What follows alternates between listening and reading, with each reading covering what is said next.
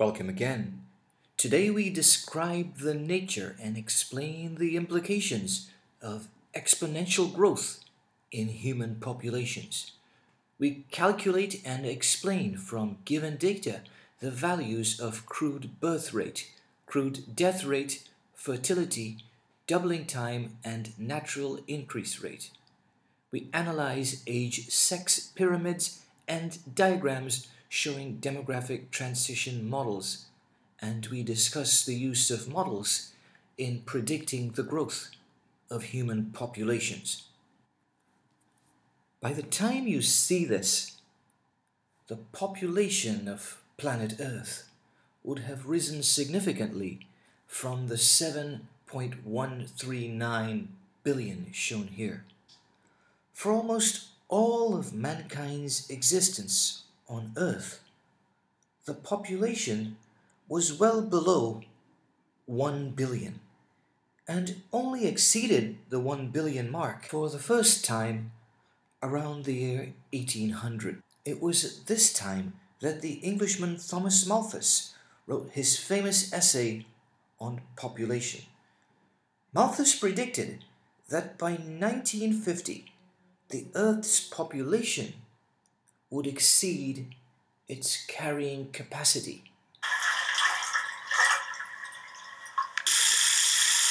By the turn of the 20th century, technological advancements like soap, disinfectants, and running water created a huge dent in the death rate.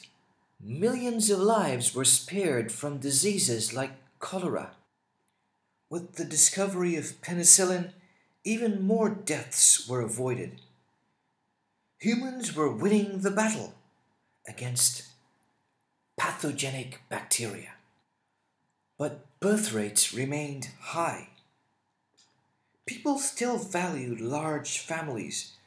Societies were agriculture-based, and many people lived on farms, and children could assist with the harvest and other duties on the farm. Few, if any, contraceptives existed, and there was no education about family planning and population control.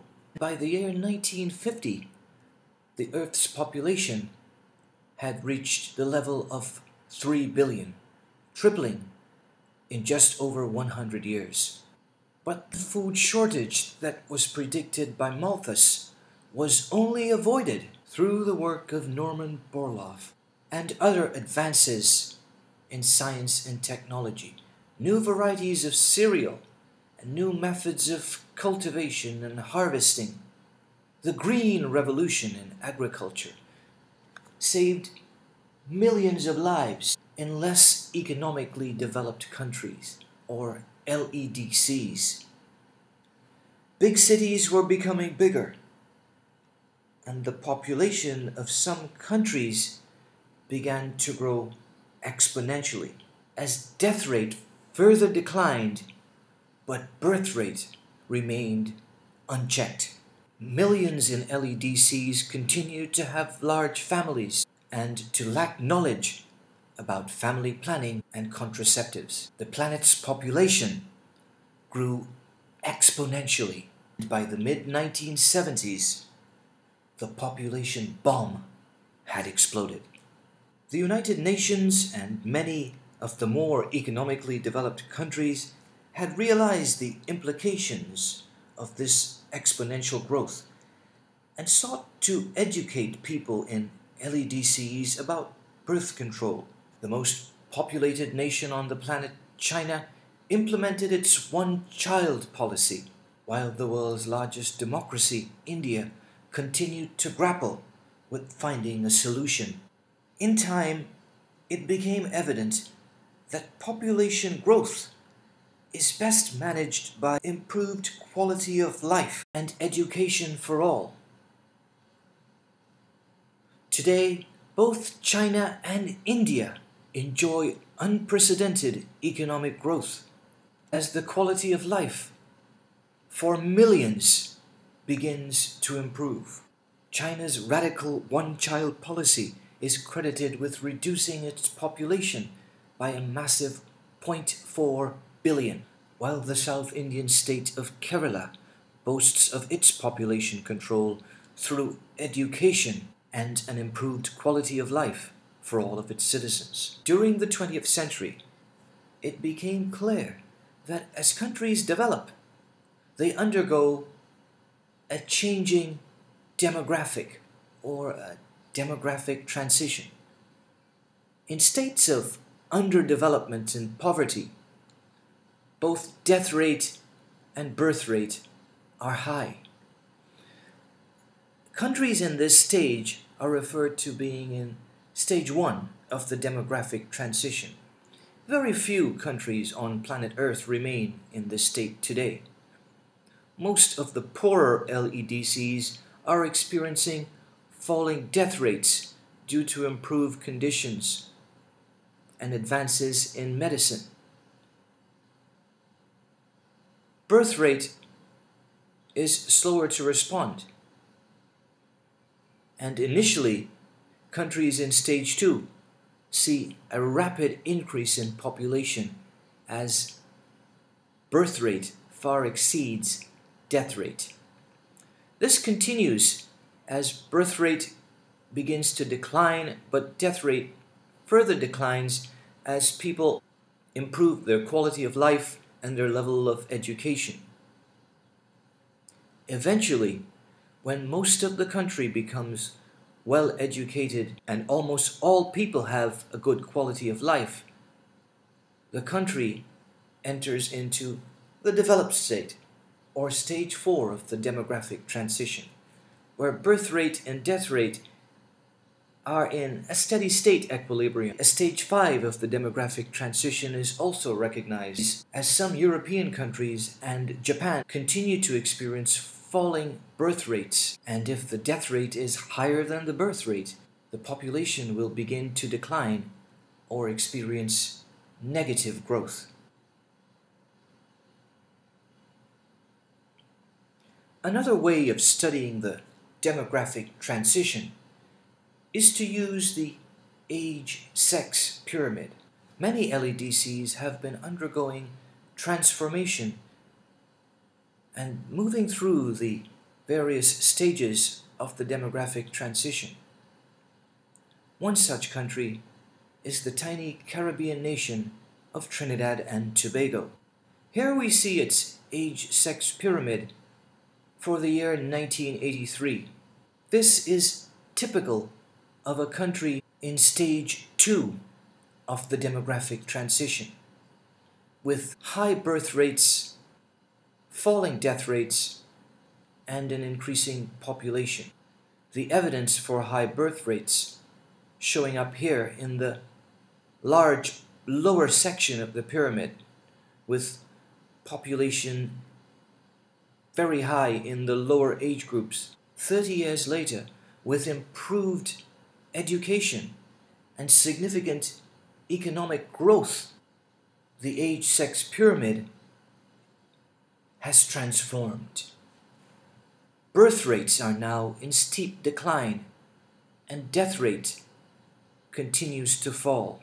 Population is still on the increase. Economic growth is happening, and most people of childbearing age are seeing the wisdom in having small families. As the demographic transition continues to take effect, and this country begins to move into MEDC status, its population is moving into stage 4 of the demographic transition. And models predict that in the year 2023, the age-sex pyramid would begin to take on this kind of shape, with even further reductions in the lower part of the age-sex pyramid due to falling birth rates, and greater expansions in the upper parts due to falling death rates. Having gone through the exponential growth section of the demographic transition, the overall population growth of this country was not as significant as we might have expected. One reason for this is large amounts of emigration for jobs and a better quality of life in places like Europe and North America. But today, as the quality of life improves, Trinidad is seeing a new flood of immigrants, and the balance is beginning to shift. The accuracy of models that predict changes in demographics is limited by this immigration and immigration, for there are other factors that control how these will change. In addition, models are limited by unforeseen events like hurricanes or earthquakes, which can completely decimate populations. In studying these models, demographers use a range of terms. The crude birth rate, the number of births per thousand individuals in a population per year. The crude death rate, fertility, the doubling time, and the rate of natural increase. The crude birth rate minus the crude death rate can be used to give the rate of natural increase.